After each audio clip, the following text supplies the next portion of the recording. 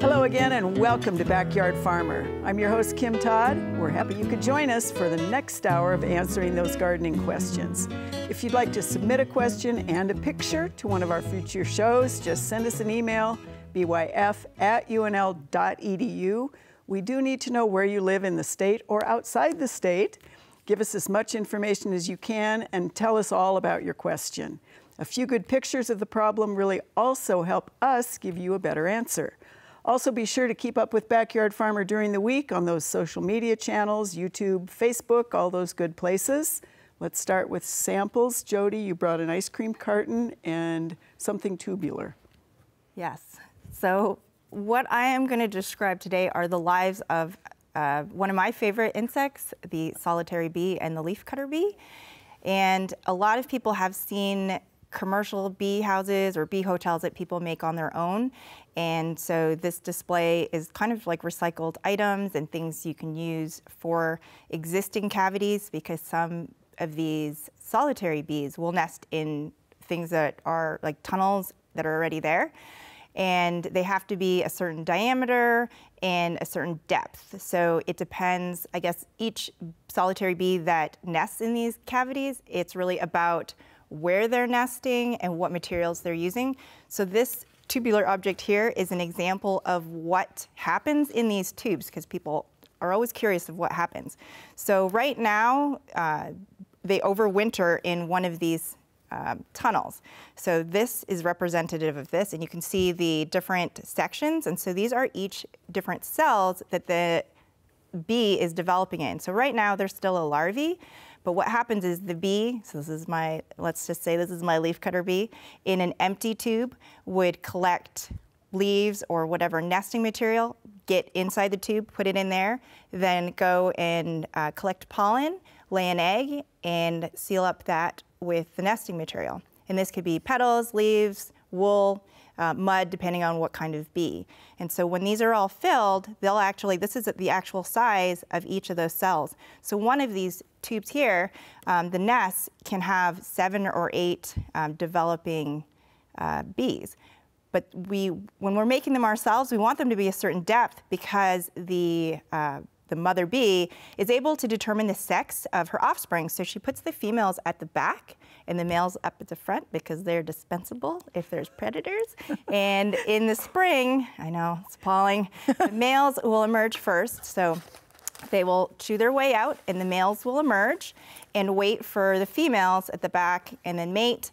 And then they will start the new colony or their new nest. And that's why when you finally get the leafcutter bees there, they'll stay there if you continue to have food for them and safe nesting places for them. That's awesome. And so when we get our very first leafcutter bee questions because of holes in the rose leaves, we're going to remind people they're good guys. So. Cool. Not so good a guy, Rock. What do you have? No, and tis the season. I mean, you know, we bust up and open in the spring, and everyone gets really excited. But winter annuals are a weed that actually don't grow during the winter. They germinate in the fall.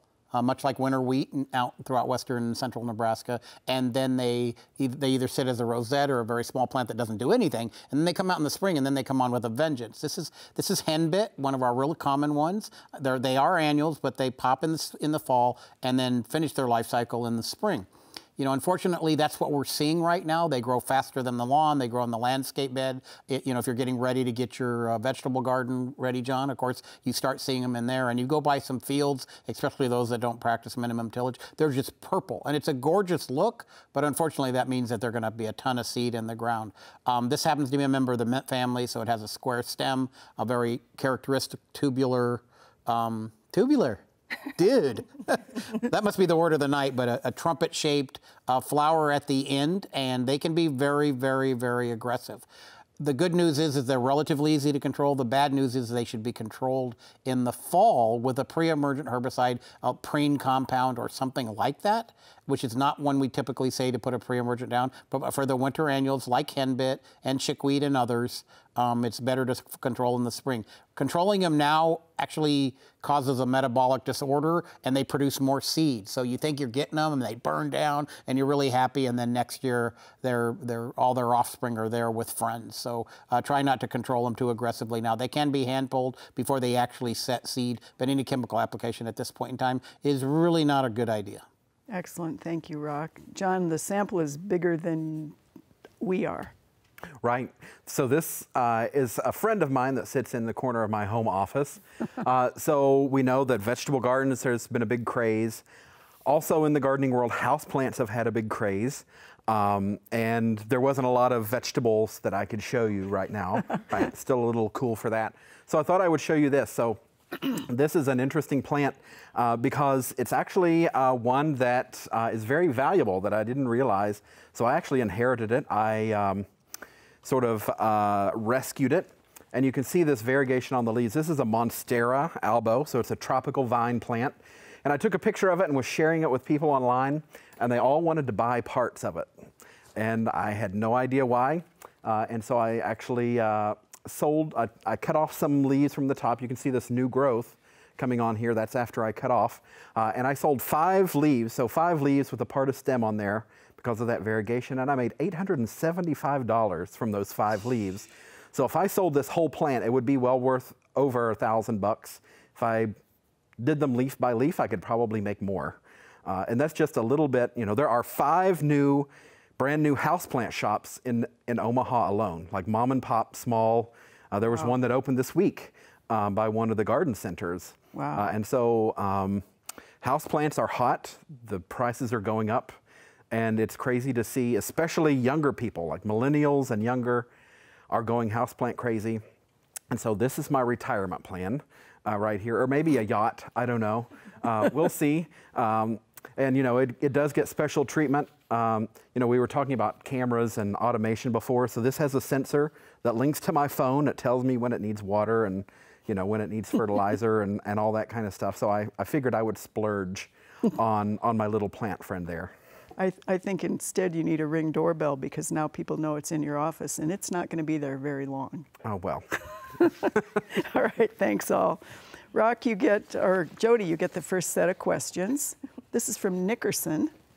This is a viewer who, unfortunately, she has a hive that has died. She wants to know how to clean it to prepare for, you know, getting a queen, doing those kinds of things.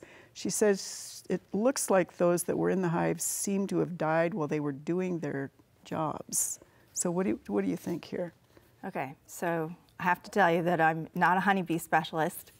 There is the UNL Bee Lab with Dr. Judy Woosmart, who they do a lot of workshops and trainings. They're great at that.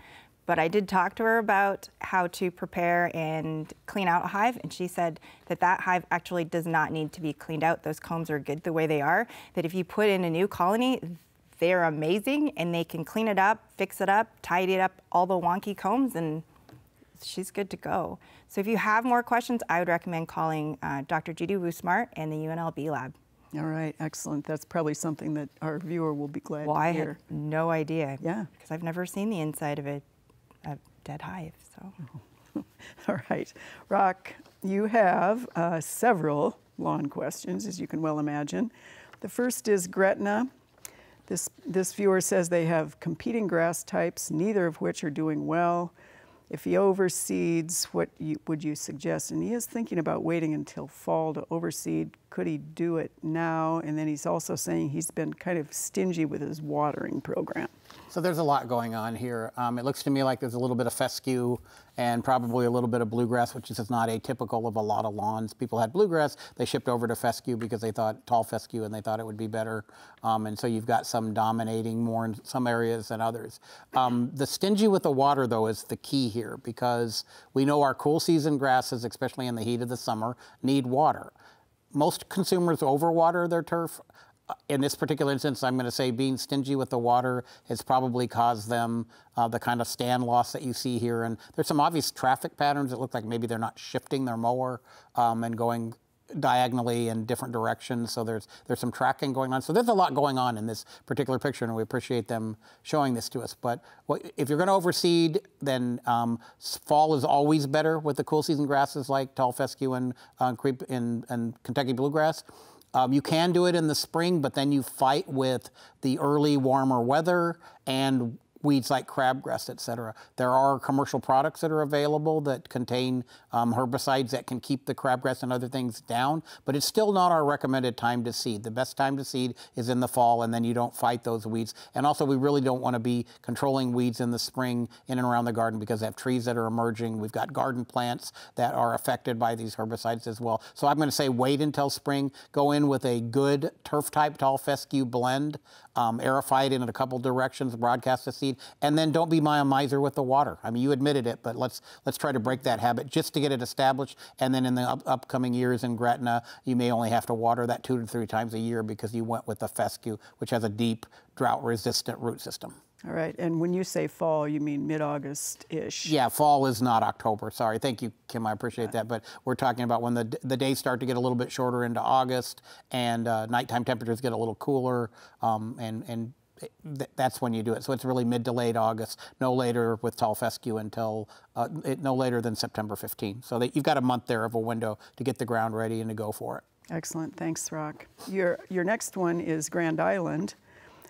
This is a hard-packed area, and I think it's the next one, NET, because those two kind of went together. There we go. Ouch. Yes, exactly. This is Grand Island, hard-packed area on the east side of the house. They wonder what can be done with it. The maples, the silver maples, are 41 years old. The soil is eroding. They've tried a shade grass. The rest of the yard is bluegrass. They do want to know if they could sod it, or should they cover that area with soil and start over again? You know, I appreciate the viewers coming up with suggestions, but in this case, you have silver maples, and silver maples are just ground desiccators, right? They suck the moisture out. They're shallow rooted. Covering those up with dirt just make the roots grow up back up to that level. So you could throw a foot of dirt on here and it's not going to do it. The silver maple that's 41 years old. You know, there's a lot going on here. Obviously, they get some runoff from the sidewalk there that washes it out and that sort of thing. I know they mentioned, at least I believe you mentioned it, or if not, I remember reading it, but they don't want to put a mulch under there. That densest shade, you know, I'm surprised they actually have any grass growing under there, especially since they implied that it was bluegrass. That's just barely surviving. And they could certainly spend a ton of money on sod, only to have to do it again within a year or two, simply because this is a really hostile environment. And we know that trees and turf do not compete well together.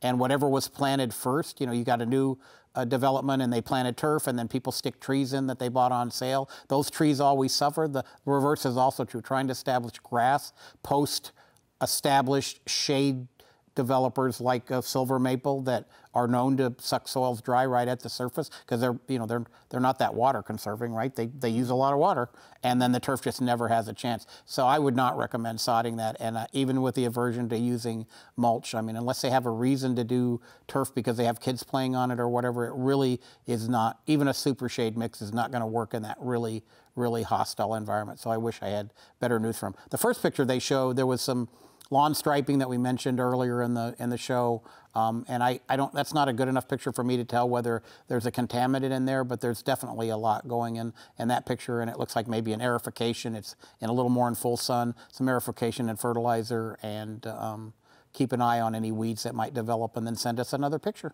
All right, thanks, Rock. All right, John, this is a Polk, Nebraska viewer. You have a couple pictures here. They said after their 8 inches of rain and hard winds for 3 days, they have 2-year-old Tayler junipers. They're leaning. They want to know whether they should try to stake them or will they straighten themselves up. So for those, I would go ahead and take a look at those and try to stake them, to move them up. They are two years old, so they should start getting established. They're not quite there yet, and so they can move around. I also notice it looks like you've got some sort of ring around them, or they're sunk in a pot, and I'm not sure that I like that. Just because that can be really restrictive, especially as the tree gets older, and so that can affect their growth. So I would take a look at that as well, look at their planting. But yeah, you can probably stick them back upright and stake them up and, you know, that might hold them for the next wind or it might not. Okay, thanks, John. And your next picture is a viewer from Bennington. She planted 2 clump heritage birch last year, and she's wondering about the spacing of the trunks in the clumps. About halfway up the trunk on this one, they're only 2 inches apart already. So she's wondering about a spacer, or leave it to nature, or should she take one of those out? I would probably take one of those out. So I would look at the shape of that and look at the base of them to see how close they are at the bottom, because as they get bigger, they're going to grow into each other, and that can create problems. So looking at that, you know, we see some going off to the right and some off to the left, and there's one that sort of crosses from the right to the left. I think I would definitely look at taking that one out, because we have that growth pattern. Things will cross over, and maybe 1 or 2 others that I would take out. So yeah, prune that out, shape that up, and that should be nice for you in the future. All right, thank you, John. Well, year in and year out, one of our more popular topics in the spring is turf. People want that grass to green up, to be weed-free, and to stay that way all season long. So here with a few spring turf tips is Bill Kreuzer.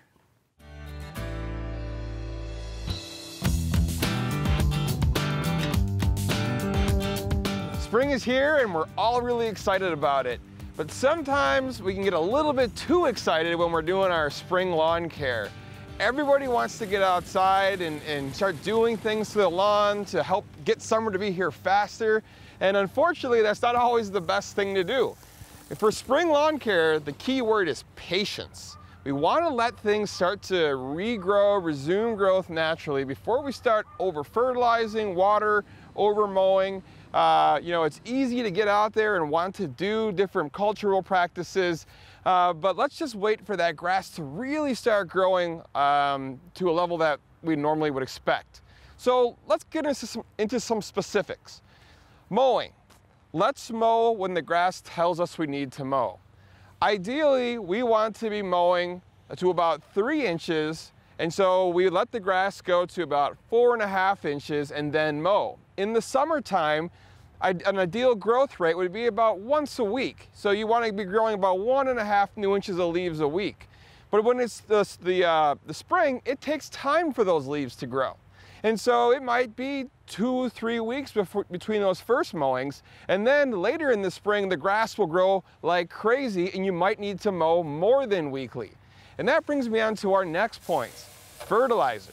This is why we don't want to fertilize too early, because it won't do much for the grass now. It will sit in the soil, and then when the grass is warm enough and ready to grow, it's going to grow so fast you won't be able to keep up with your mowing requirements. No one wants to mow every 2 or 3 days in the middle of the spring. So you might think, okay, well, when should I fertilize? I need to put my pre-emergent herbicide down. If you need to do that application and you don't want to put fertilizer down, there are products that are just the pre-emergence herbicides. Otherwise, you could wait a little bit longer. We are still very early in the pre-emergence window. Generally, mid to late April for much of Nebraska is a fairly appropriate time to make those applications. If you go too early, you might need to make a second application in June because the products won't last for the entire summer. When it comes to other cultural practices, things like aeration, you know, those can be done, but let's, again, let that grass start to resume growth. And then other types of cultural practices like power raking, things that are really going to beat up that turf, we really want to back that down until that growth rate starts to pick up. So when the growth rate ramps up, then you can start to use those more aggressive cultivation practices. So those are some of the big things to think about in the spring, and in doing so, you're setting yourself up for a really healthy lawn in 2021. So the key message is take your time, be patient, let that grass get going all by itself for a while, and you will be glad. There's been a lot of mowing in our neighborhood, so that grass must have grown fast. And people get in a hurry to start mowing and to put their pre-emergent out and to be overly aggressive, just like Bill said. It's you know, if you mow it, it's going to want to grow. Okay, I'll keep that in mind. All right, Jody, this is a viewer from Lincoln. She discovered a bunch of tiny larvae and worms. She sent us a couple of pictures. She wonders what they are. Okay, so these are elm leaf beetles, but it's a different part of the life cycle than the adult. So this is actually the pre-pupa. So, and there are many pre-pupae. So what happens is it overwinters as an adult, it comes out, lays eggs, they hatch, they emerge as larvae, they feed on the leaves, and so they'll skeletonize the leaves. The adults will create little shot holes. So if you have an elm tree that may be above where you found these pre-pupae, then they may have holes in it. And what they usually do is, what they say in the books is that they crawl down the trunk to pupae around the trunk. But these guys probably just fell out. It's probably easier to get to the ground that way. But then they're not close to the trunk, so who knows? But that's what they are. So hopefully, well, there should be an elm tree. It's probably American or what's the other one? Siberian elm that are most susceptible. All right, Jody, and then your next one is a spider ID from Bellevue. They always pick the same tree. They weave this really cool web, grow to the size of a dime. What is this? Yeah, so we call these spiny orb weavers. They're so cute. This is a female spiny orb weaver.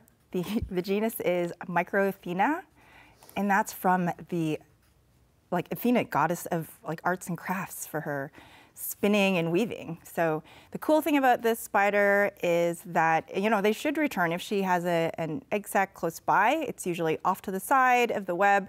The males are not as attractive as she is, but, and they're not gonna be in the web. They'll be in the vegetation somewhere. But the cool thing about this spider is a lot of them will wrap their prey and then bite it. Microathena will bite it and then wrap it.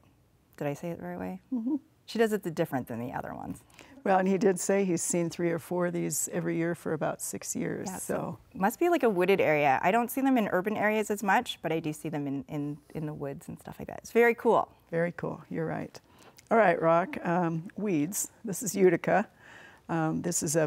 These weeds have given this person grief for the past 5 years. Spreads rapidly, usually growing around shrubs and turf, but then it goes into other areas. He's pulled, he's sprayed.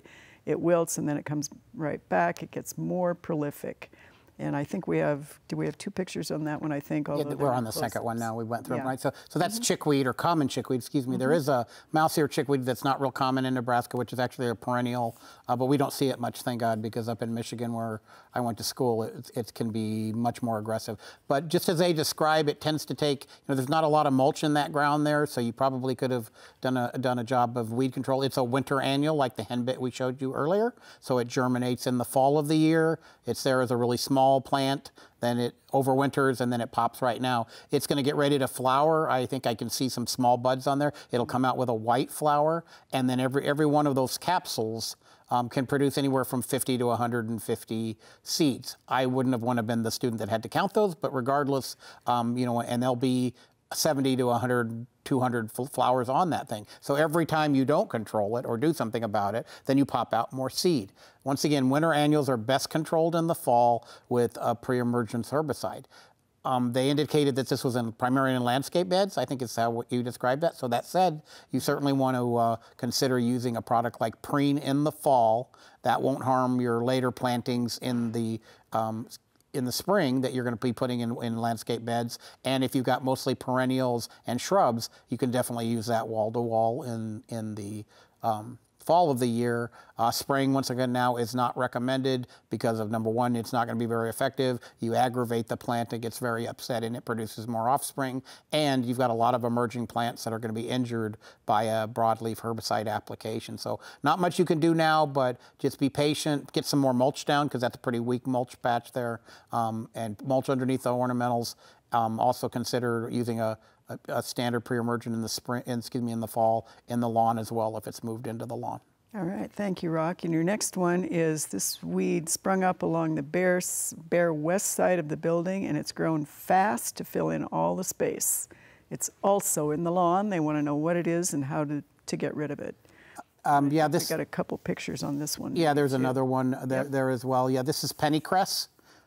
It must be winter annual night on Backyard Farmer. Because this is also a winter annual. You don't see the prolific flower production that you do with, say, the henbit we showed you initially as my sample, or with the chickweed that we just showed you that is also in this area. But this area has a lot of obviously has a lot of annuals. It's a rosette right now, then it's going to pop this real long stalk. That stalk is going to disperse that seed all over. So you see it's not as dense as the chickweed because of the nature of the seed dispersal, but it also is very aggressive and can shade out lawn and the area. That's a pretty dry piece of ground. You look at that picture, right? And there's a lot of cracks in the soil. So you know, when you get ready to plant whatever it is you're going to plant or propagate those, you might want to consider a little bit of moisture. You know, those freeze cracks should have been gone by now considering the amount of rain we had. But once again, that's a fall application of preen in the landscape bed or something similar in the turf bed, but it's fall as opposed to spring. Thank you, Rock. You almost said dirt. We're going to have to bring out the swear jar. All right, John, this is a Ravenna viewer. But did I say it, John? I don't think I did. She started her tomatoes from seed for the first time. They're tall, they're spindly, they're leaning over. She wonders what to do to get them to stand up straight. She did use a heat mat. She did stop after they came up. Right. Well, you have to realize that these are tiny little babies. Like, these are just fresh out of the seed. And so they're going to be really tiny and spindly like that until they get some growth on them. And you did the right thing. So most people, they use the heat mat and they leave the seeds on there. But actually, after they're up like this, you want to remove them from the heat because that slows down the growth and gives them a stronger growth. If you leave them on the heat, they're going to get really leggy and spindly. The only other thing that you can do is make sure you have plenty of light. So if you don't have a really, really bright sunny window with like 6 to 8 hours of direct light, you'll want to provide some sort of light for them, you know, 8, 10, 12 hours of a good plant light. But really, those are just teeny tiny little babies, and just like little babies, they can't support themselves. Right. And so they'll get stronger as time goes by. All right, and don't overwater. That is correct. Overwatering is the #1 cause of death of any container plant, including seedlings. All right, thank you, John. Well, we were fortunate to have some very nice weather last week that did allow us to get some cool season crops going in our garden. It's time now to hear from Terry James for an update for the Backyard Farmer Garden.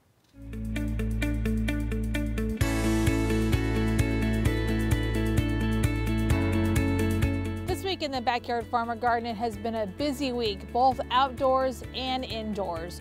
More of our seeds have grown big enough that we were able to move them up into the next size container. So we're getting ready and getting those little baby seeds ready to plant later in May in our garden. We've also done some great work outside. We've started edging all of our landscape beds. That really helps define your bed and gives you that real definition between the path and the bed. We also got our potatoes planted. So we have our seed potatoes that are ready in our garden. So we're gonna be excited when those start popping up out of the garden growing and be able to harvest those later this summer. And we started the second set of planting for our cool season crops. So we put some more peas in, some more lettuces in, some more radishes in. So we're gonna kind of stagger some of that growing and be able to kind of extend that. So stop by the Backyard Farmer Garden and check it out.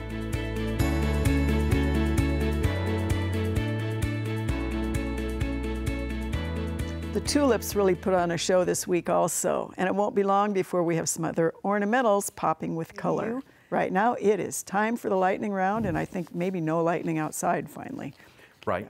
All right, John, are you ready? Born ready. Okay, we have a viewer who wants to know whether she can plant her potatoes in old tires, or is that toxic? I wouldn't do it. It can give off toxic stuff. All right. We have an... Keep going, come on, get up. We have an Ord viewer who wants to know whether they can use wood ash from their wood stove on asparagus beds and when to do that. No. All right, how about Roundup on the asparagus bed? You can do that before the asparagus emerges. All right. This is a Bolus, Nebraska viewer who is moving from Nebraska to Tennessee. She wants to take all of her very old iris. When does she do that? You can dig them up whenever they're dormant, so before they come up or after they die back. All right. This is an Omaha viewer who wants to know whether it's the right time to plant gladiolas and dahlias, or is it too early? It's still a little early. Wait a few weeks. All right. We have a Holders viewer who wants to know whether they can use preen in a strawberry bed to take care of crabgrass? No.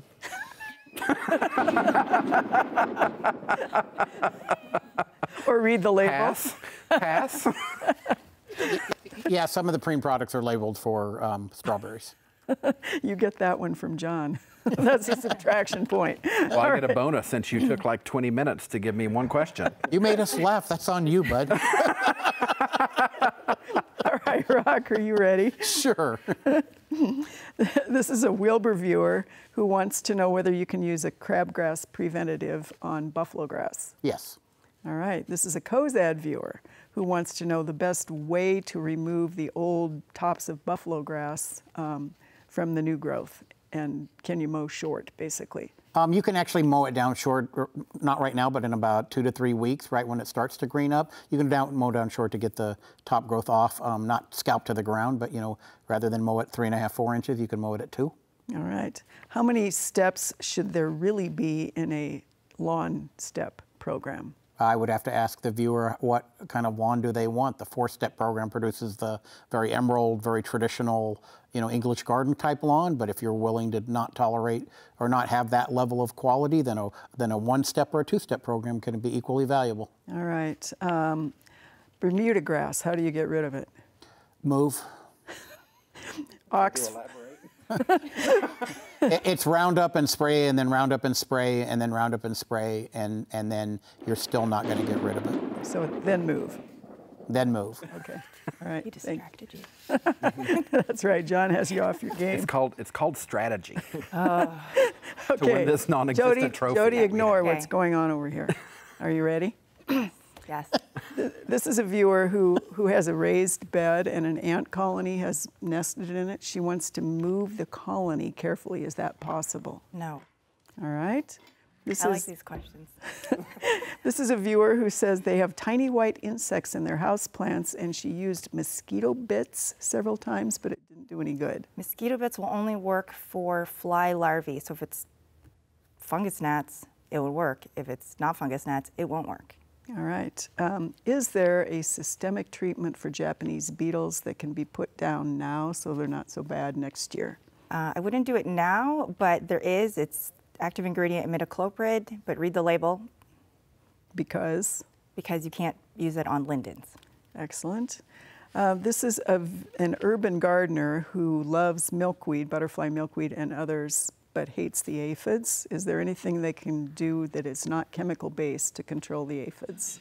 Spray it with the hose like every day, because they will just keep coming back. All right. A Brownville viewer has white pines that have white stuff on the needles. What do you use and when? It could be pine needle scale. When there's the crawlers. Okay, perfect. Nice job, all. Even though there was a little distraction. John. I didn't distract Jody. No. All right, plants The of the cone week. of silence. Boom. All right, plants of the week. So our plants of the week, we have some prairie smoke here. It's a lovely native. I'll pull that out so you can see that a little bit better as we come up. Flowers in threes. Interesting. Plants typically have numbers of 3, 4s, or 5s that they flower and have flower parts. It's really interesting. So if you can count to 3, 4, or 5, You got it made. you've got it made. So smoke is the seed head. It sort of looks like that hazy purpley color, but it'll really look like smoke after it flowers and you've got the seeds. And the lobed leaves have really, really fine hairs. So that's a native full sun to part shade plant. And then also we have Magnolia, right? Correct, right? So she has to feed me these answers because I'm the vegetable person and That's not a vegetable. Right, it's not a vegetable. Yeah. I won't try to eat it. It could be toxic. Who knows? So this is a clump-forming plant, partial to full shade. Obviously early flowering because, it's early April and we've got flowers, these nice little white flowers here. And it has deep red fall color.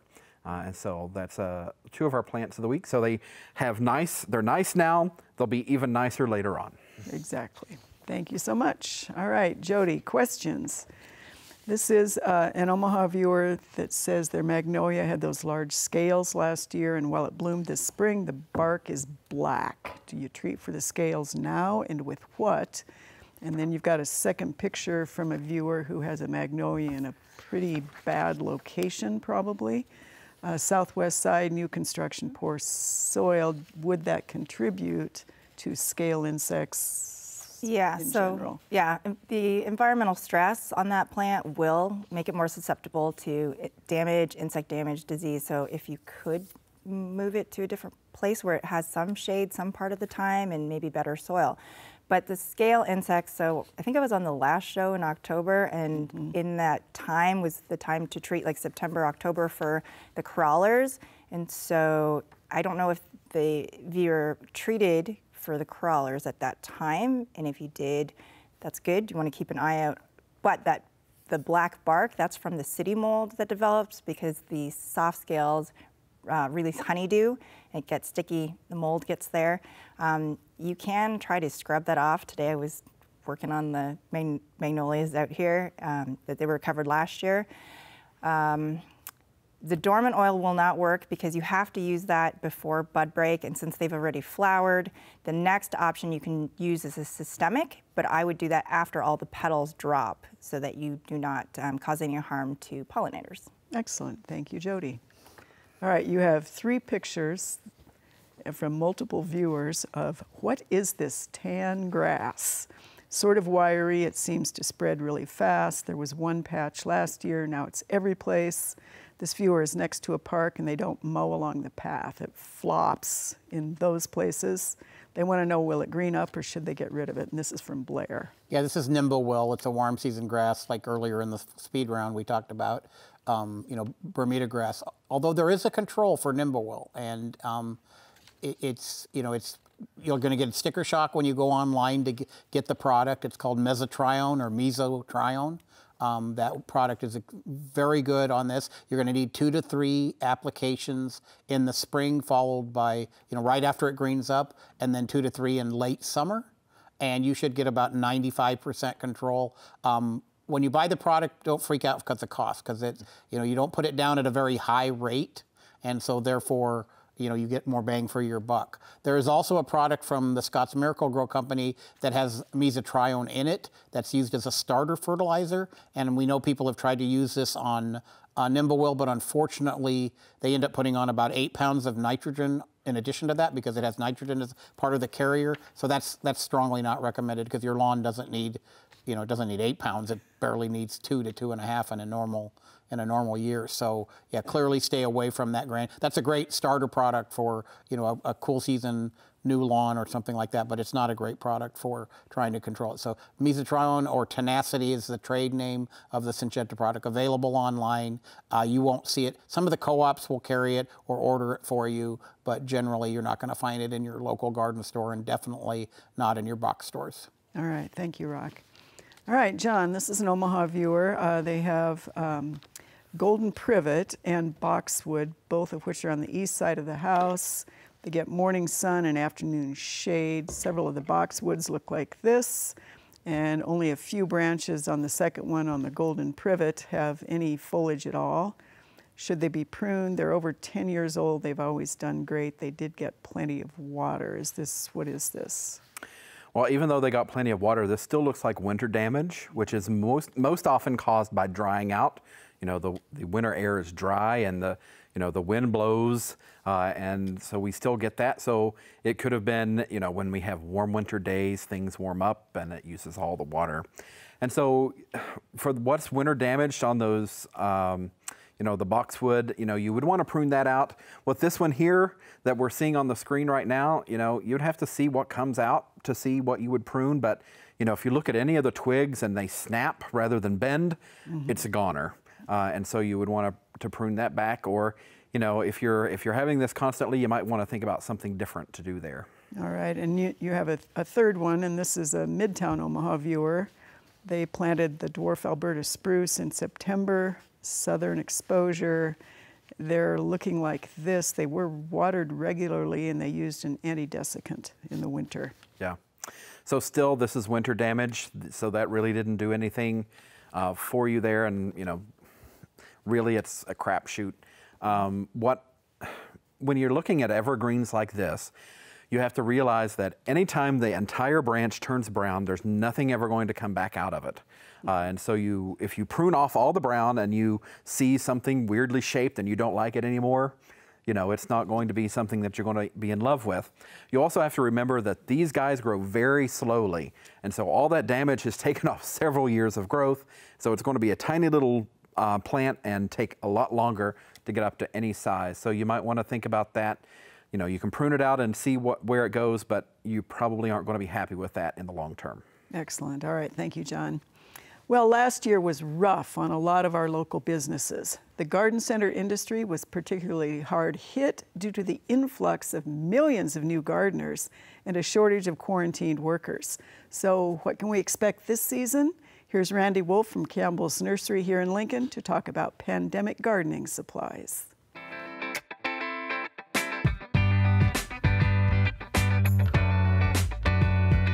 Come springtime, you might find yourself in the garden center looking at a large selection of plants, many of which you might want to take home and plant in your garden. What you don't always realize about something like that is this takes some time to get this plant to the garden center. We order our supplies in July the previous year. These things start coming in almost immediately.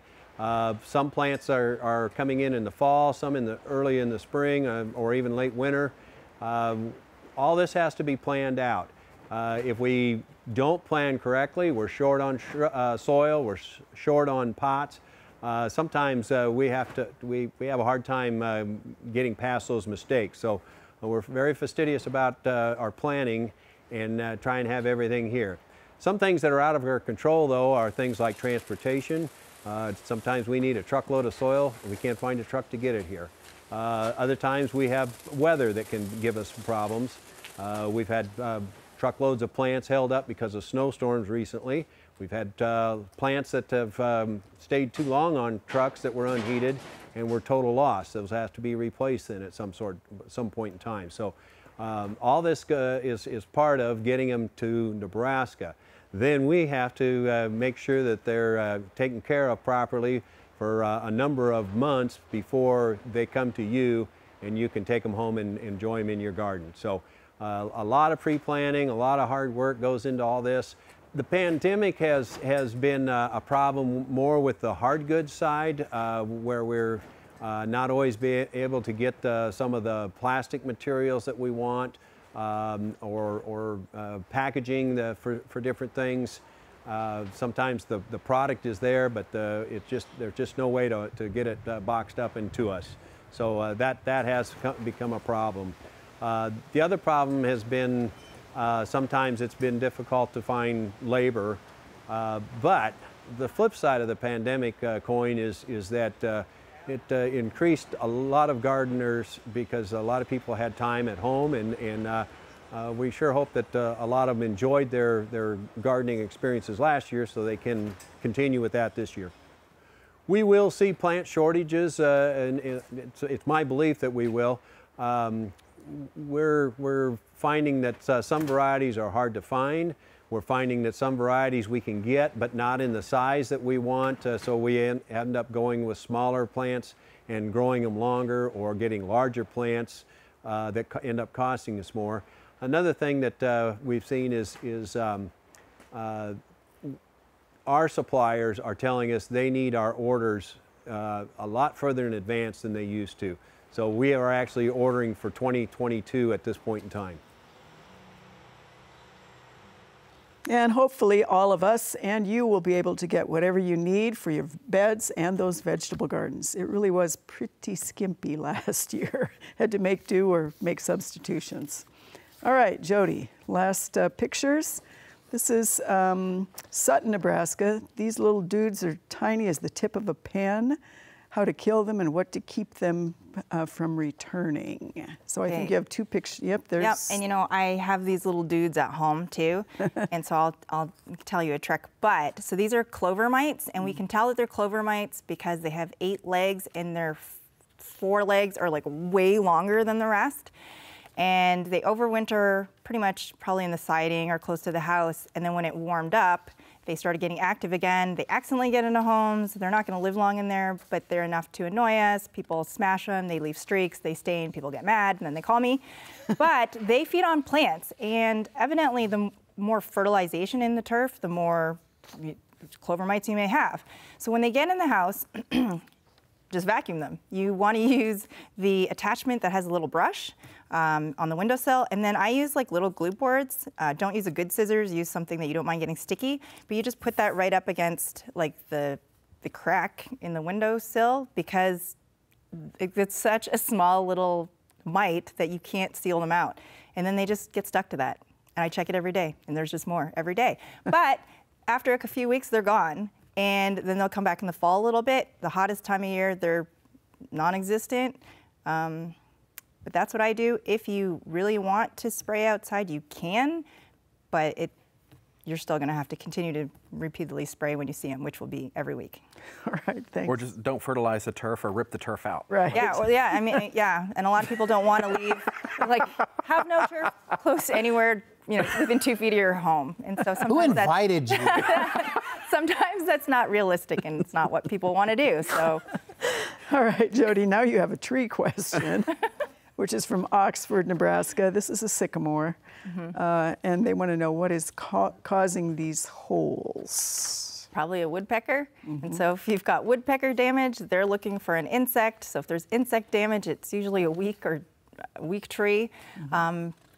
And I just know from my horticulturist friends is that you probably should, if you want to, remove the rock and put in some wood mulch and monitor the canopy. I don't know what this tree looks like overall, but you can keep it and just try to maintain it, but you know, have a better environment so that it can be happy and happier tree.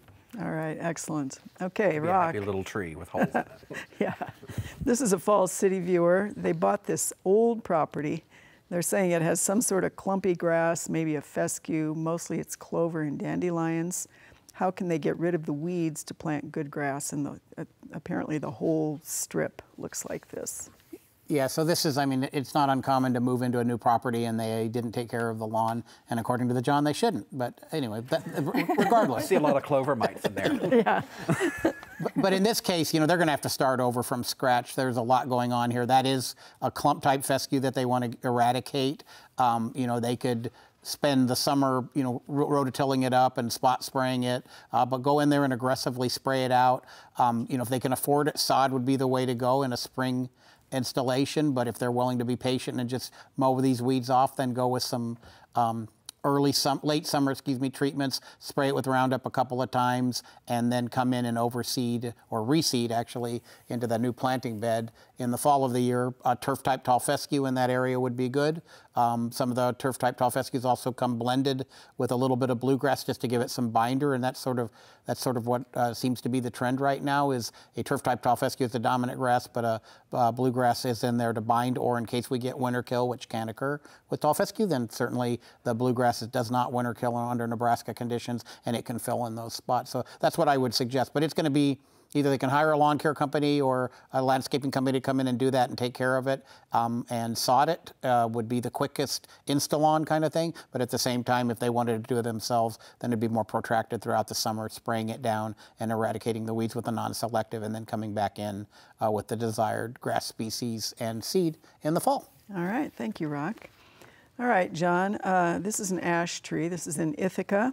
Ash in the front yard. There's only one branch on the west side of the tree, and it has a couple of pretty large holes in it. Yep. They're concerned that if they remove the branch, it will leave the tree unbalanced, so they're wondering if they should take the branch or take the tree.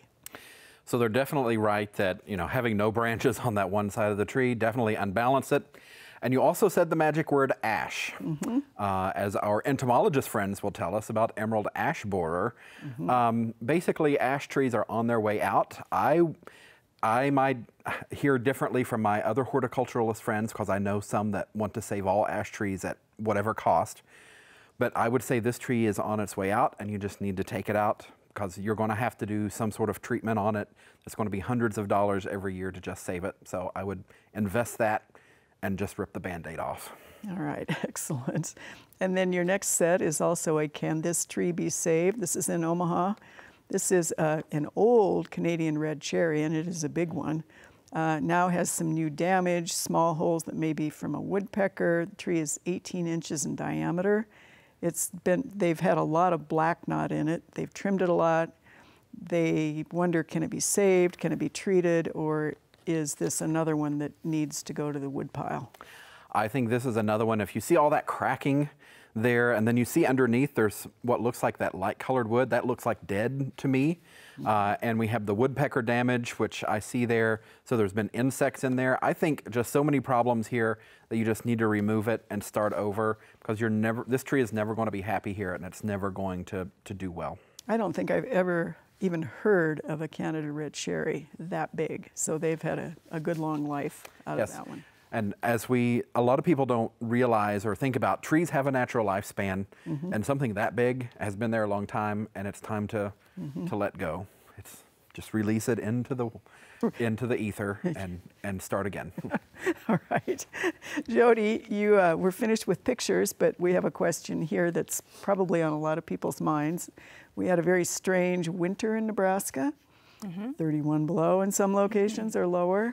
So they're wondering what sort of damage that did for especially our butterfly and our pollinator populations. Do we have any idea about that yet, or is it too early? I don't know about the pollinators. I know that bagworms may have been affected, so that might be a good news, because I know that there is a lethal temperature for that, and we hit that on Valentine's Day. It has to be like negative 0.5 degrees Fahrenheit for 24 hours. So like every 36 hours we hit. Nice. So depending on where those bagworms were, we could have less of them, which is good. So. So we'll wait and see on the butterflies. I mean, the ones that migrate, they escape. They've kept it nice and warm down in Mexico. We think. So they've got other things ahead of them. Yeah, all right, good. Rock, this is a really interesting one. This is from Pueblo in Colorado. And gets hot and windy, of course. He's made up his mind, really, to plant a new lawn, 20,000 square feet.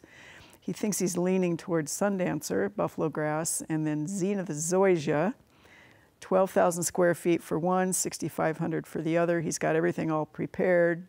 He knows his pH, he has underground sprinklers, but he's wondering, the side of the house gets shaded throughout the day, which would be better there? That's number one. And is it possible to plant both buffalo and zoysia together? Will it look okay? Yeah, this is an individual that's obviously done their homework, right? And Zenith is a seeded zoysia grass that's adapted to Pueblo, Colorado, definitely, and it's great to have people viewing from Colorado.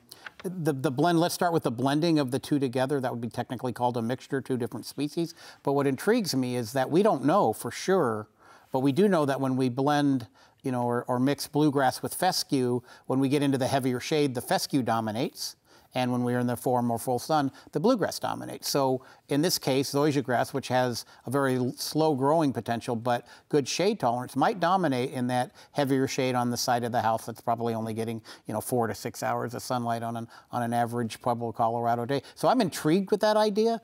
They are similar in texture, similar in color, so they probably would mix relatively easy together or be compatible with each other. But I've never heard of anyone doing that, and I'm going to sure that the zoysia nuts out there will say, no, don't mix it with buffalo, and the buffalo people would say, don't do it as well. But I'm thinking that's a great idea, and I like the fact that the person has done all their homework, they're ready. They mentioned that they have a sprinkler system. Both of those grasses will do fine, even in Pueblo with it's probably at about 7 to 8 inches a year. Even in that case, I'm going to say that they probably need to back off the water once they get it established and just use that as a remedy or a rescue treatment when they get into that droughty period that southern Colorado is typical of. I love that idea, and I hope the viewer keeps us posted as to how that works out for them. I think we can make that happen. John, a lightning round question here from York, which is, they had a new drain field put in right up next to the garden. How far away should they put their vegetable garden from a leach field or a drain field? Well, you want a good distance away from there for food safety reasons. I don't know the exact, but I would say at least 30, 40, 50 feet away from that drain field because that can go out far into the ground. All right, excellent.